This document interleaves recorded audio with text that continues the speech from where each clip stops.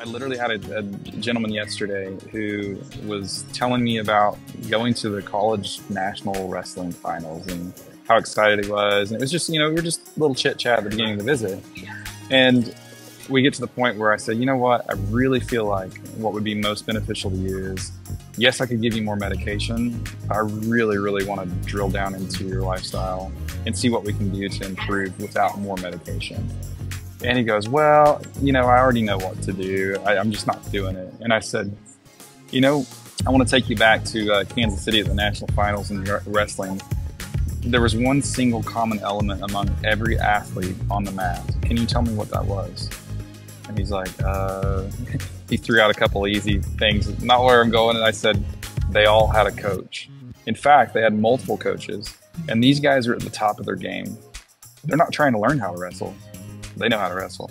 They are the absolute best in the country. And they surround themselves with people who are in their ear, observing what they're doing and helping make these small changes, or sometimes making them aware of something they didn't see coming.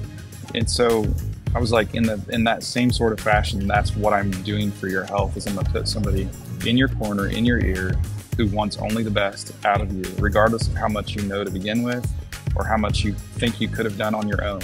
Like that's the role of the coach.